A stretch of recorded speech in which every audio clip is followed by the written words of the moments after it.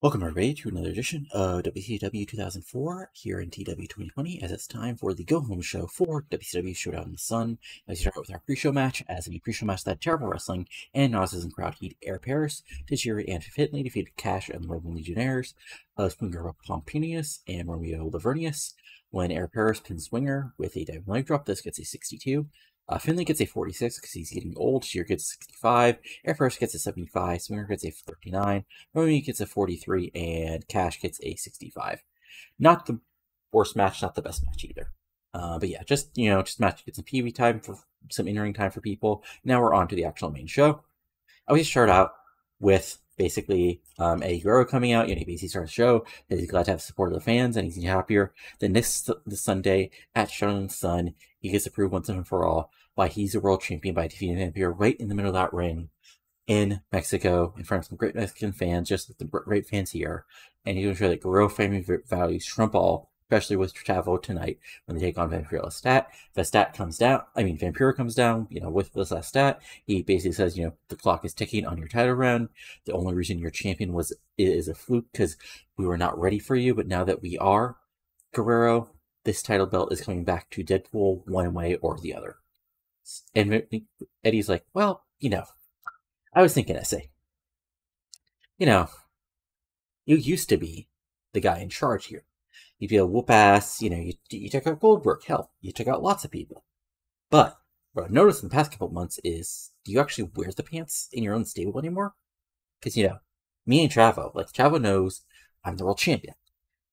He has a lot to learn from his Uncle Eddie, but it seems that your balls are on Morningstar's desk in a jar right now because you do whatever he says.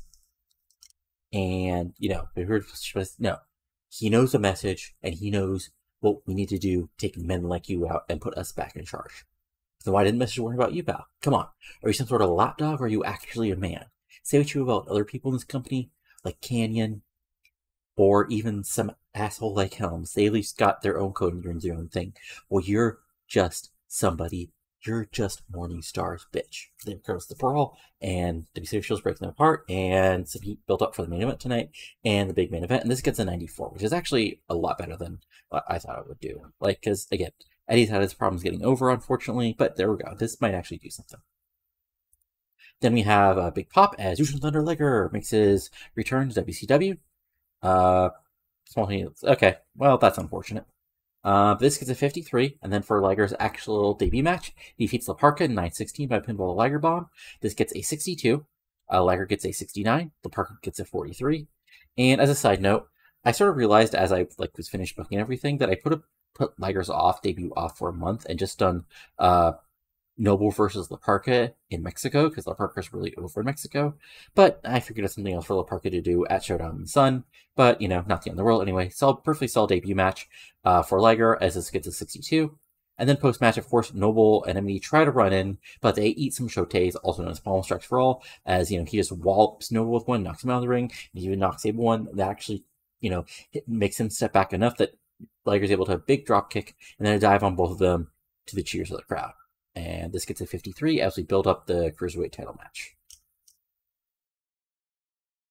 Then we see a quick, not even, it says a 1 minute segment, but really it's like a 5-second segment, as we see Kaz seen leaving the Helms Legacy locker room.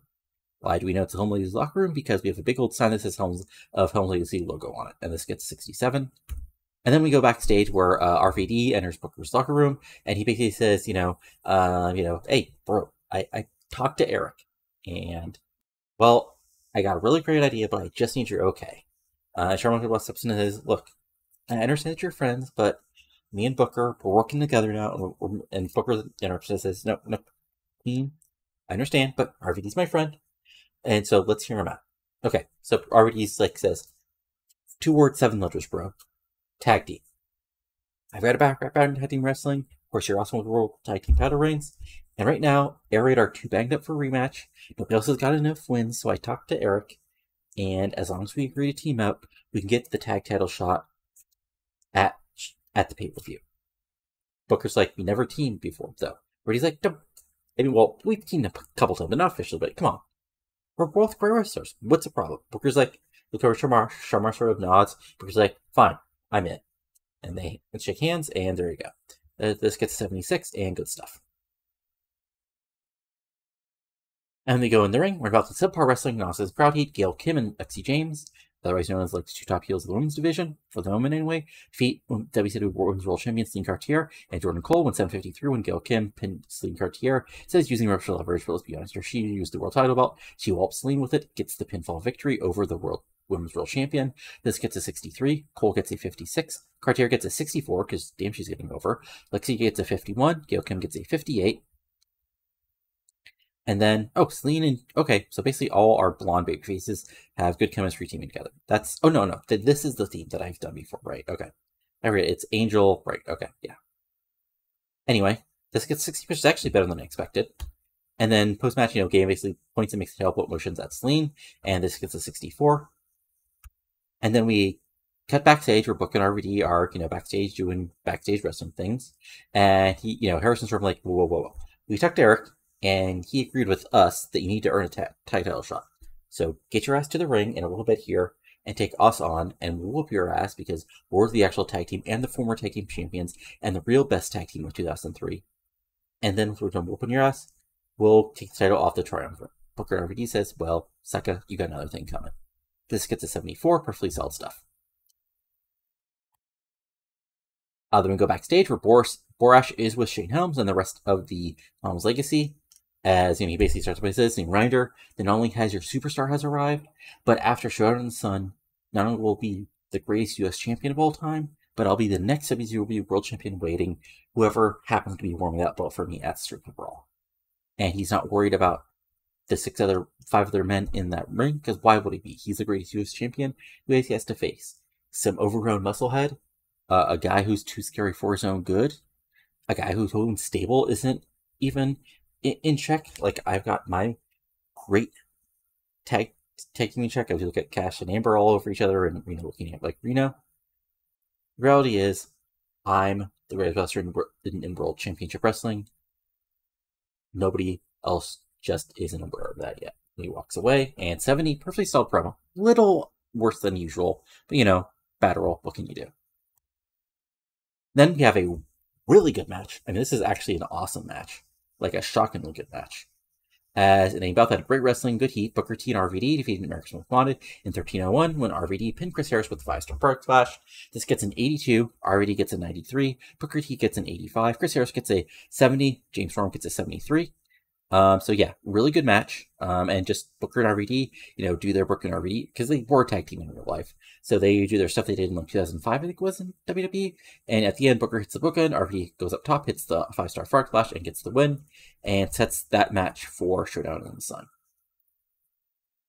So we got that. As it's Billy Kidman, Night Storm, Booker T, RVD, World Tag Team titles on the line.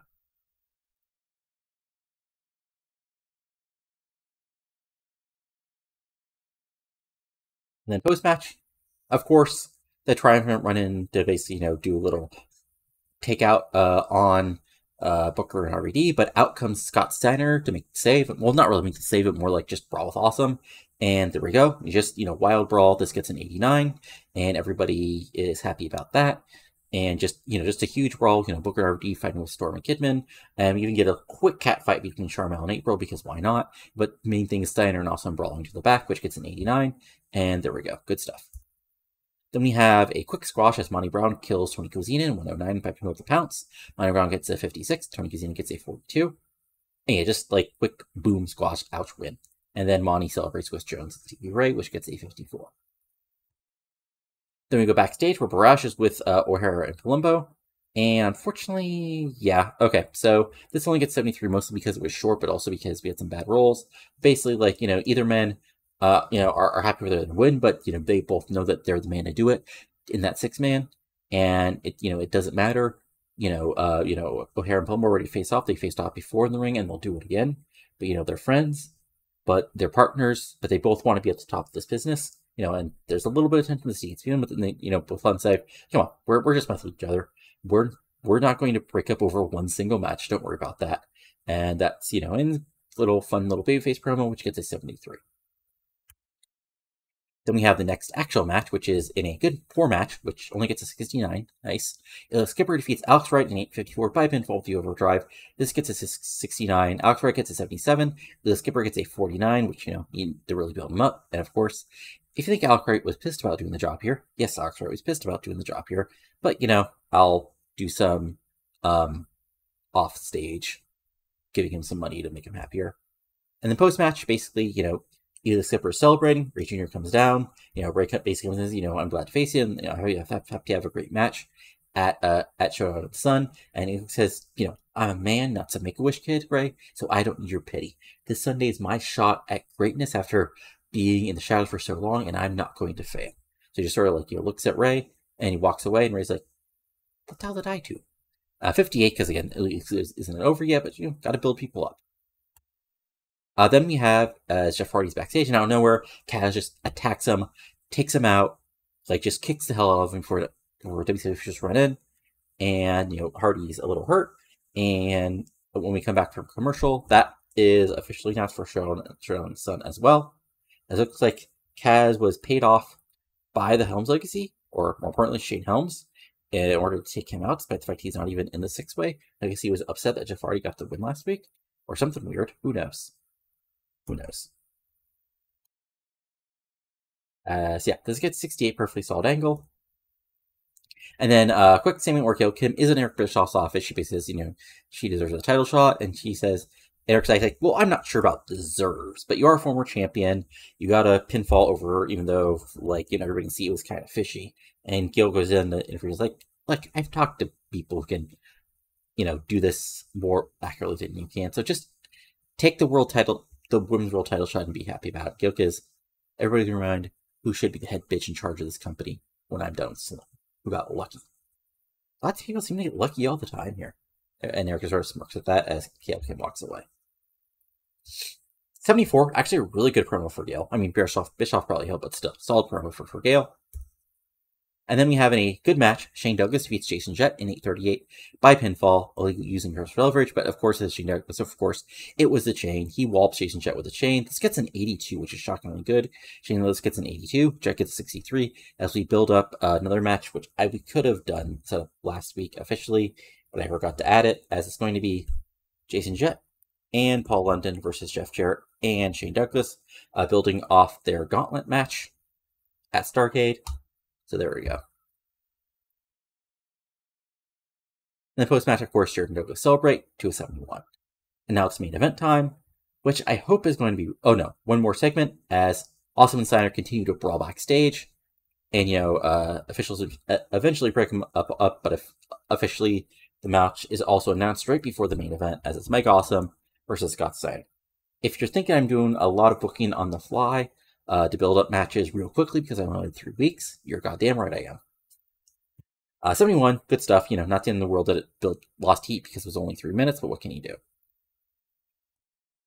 And then in our main event, which only got an 82, which is unfortunate, in a good match, Vampiro Lestat defeat Los Guerreros in 14:48. When Vampiro, it says pinned Eddie Guerrero using it for leverage, but basically he whops him with a chair shot or something like that and gets the pinfall victory over the world champion. As Lestat and Chavo brawl, this gets an 82. Eddie gets a 90. Chavo gets a 69. Nice. Lestat gets a 68. And Pro gets an 84.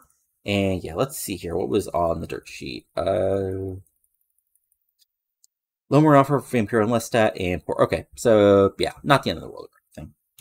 Then post-match, we have a wild thing as basically Morningstar comes out, sort of maybe to let Vampiro's fears of being his bitch little, his servant lie down a little bit as helps it with the beatdown. But after a couple minutes of beatdown, crowd pops huge as Goldberg comes down to clear the ring and help Eddie up, as there's a showdown between Goldberg and Morningstar, as they're both part of this big 6-man at Showdown in the Sun.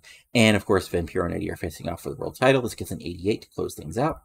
And overall, the show itself gets an 85. So again, not our best show, but still a solid build-up to the big world title match, big world title match at the pay-per-view. I don't know. Words are hard sometimes. I promise. That's the problem here. So we got some more AI hirings. Worker skills, fun times, hiring. Okay. How limelight? Let's look at. Now, that's interesting that Casas, despite being really over in Mexico, hasn't been used in a match in over a Jesus. No, he got interesting. Like, yeah, he's been part of that's really interesting. Anyway. Let's see here. Let's see what Raw did last week. Okay, so got an 88, which is a little better, which is unfortunate. So we had Jericho go over Nick Dinsmore, Trish Jackson Lee defeated Molly Holly, Jack Gata, Benoit and Quick and Sexy defeated Regal, Paul and Richards, Austin defeated Leviathan by DQ, DDP defeated Kevin Nash in a cage match, Big Show defeated Raven in 85, and Team Angle and Gunn defeated Kane. Okay. So not our best show, but not their best show either. Meal-wise, got some opinions. Eddie thinks Sling Cartier is turning into a good worker. I agree. Chris Harris thinks Gail Kim is going to be a star. Okay. Terry Taylor thinks Winger Pop Jr. is going to be a star. A little less. Okay, Terry. And Johnny thinks she's a woman, John. She's not supposed to be that big. Sometimes I think, yeah, that's something like that game has to fix. So a couple what's what I'm looking for here? A couple off-screen things, other company things up. First, Osamu Kido became the Booker of All Japan, so that's interesting. And also, I don't think I showed this last time, but let's see here. New Japan had their Tokyo Dome show, which I don't think I showed you guys last time. If I did, just, amuse me. So, for this, we had Deshiro Masudi and Nigel McGuinness and Macho Pump. Yes, that's true. War 6-man defeated Rei Nanawa, Anro, and Mashino with a 69. Chris Hero, Kanegashin, and Tsunui defeated Flying Kid Ichihara, Super Nemikin, and Tomitsuku Toba in a 68, and then we got off to the big matches. Sumo Nishimura defeated Kanamura in 81, Kazuki Sasaki defeated Jinjin Shiraki and Asuka in a 74, Magnum Tokyo and Silver King defeated the Junior Stars, which I believe is, Koji Kanemoto and Minoru Tanaka, and Jito and Gato for the Junior Heavyweight Tag Titles in 82. Don Fry defeated Nakanishi, which probably still has a match in a 71. Bobby Roode defeated Tanahashi, defeated the Junior Heavyweight title. Yes, Bobby Roode and Tanahashi having a match in 2004. Interesting. Chono defeating Ken Shamrock in a 73. Hasei defeating Yuji Nagata, defeating the heavyweight title. Which, just the way they're continuing to push Hasei, who's, almost, what is he? Yeah, he's not that old, actually. He's only 42. Thought he was older. But still, the Young Guns should be taken over by Hasei's title. And then main event, the Bat team of Muto and Taokea defeated Kintoji for the tag titles in a 94, which got 58,000 people in the Tokyo Dome. So interesting. And if we look at some news, so let's see here.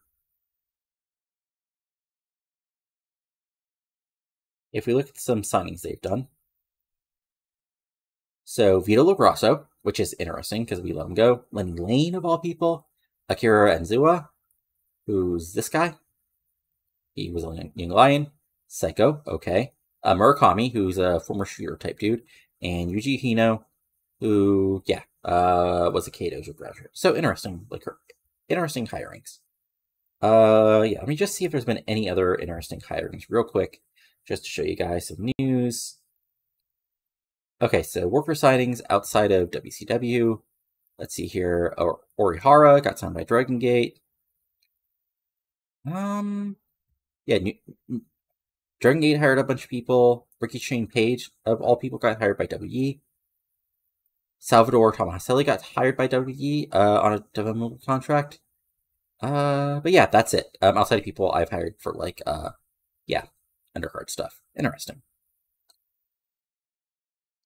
But yeah, again, to put over what's going on, next pay-per-view, big show.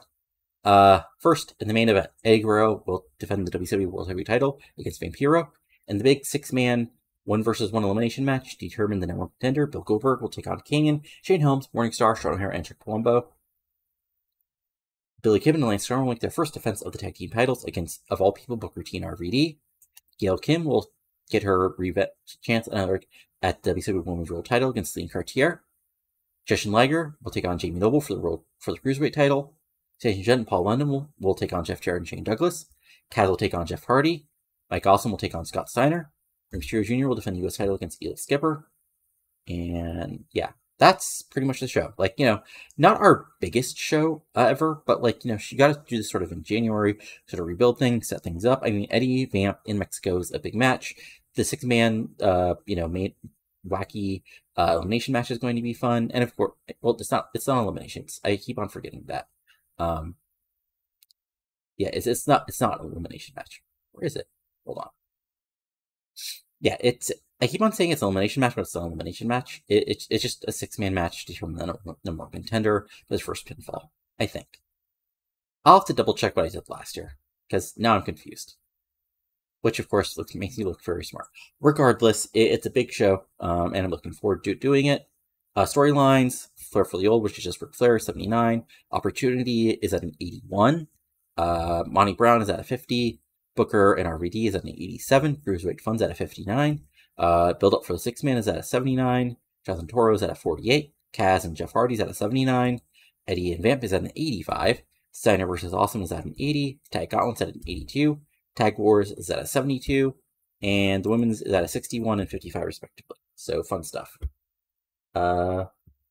Creative-wise, again, franchise players, same franchise players. O'Hare, RVD, Goldberg, Steiner, Vampiro as far as who's hot, so about who you'd expect. But yeah, really good stuff. I really enjoy what I'm still doing with this series. Why I'm still doing it. 60, like 150? I don't know, because 2002, yeah, like almost 170 odd episodes in. Regardless, however many episodes it is, I've had a good time, and I'm still enjoying this, so you'll keep on seeing this until I get tired of it. Regardless, this is it for now. So if you enjoyed this, go ahead and give it a like. Comment below what you're enjoying and not enjoying. And subscribe to this channel for probably too much TEW 2020 content. Whether you got this series, my MLW 2005 series, my WCW 1993 series, Noah Bischoff, and my just started WCW 2013 series with lots of random generated goals for me. But that's it for now. So talk to you later, and adios. Have a good one.